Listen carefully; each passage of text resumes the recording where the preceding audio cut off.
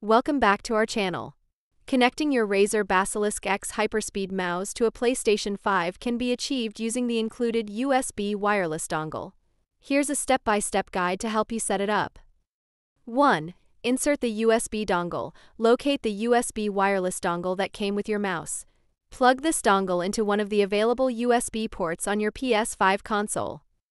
2. Power on the mouse. Ensure that your mouse has batteries installed and is powered on. Set the connection switch, typically found on the underside of the mouse, to the 2.4 GHz wireless mode. 3. Automatic pairing. Once the dongle is connected and the mouse is in 2.4 GHz mode, the pairing process should initiate automatically. The mouse's indicator light will confirm a successful connection. Navigate through the PS5 menus using the mouse to verify its functionality. If the cursor moves and clicks respond appropriately, the connection is successful.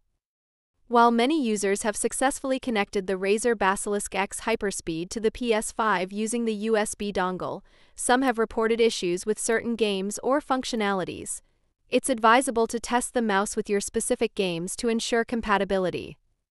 By following these steps, you should be able to connect and use your Razer Basilisk X Hyperspeed mouse with your PS5. Thanks for watching.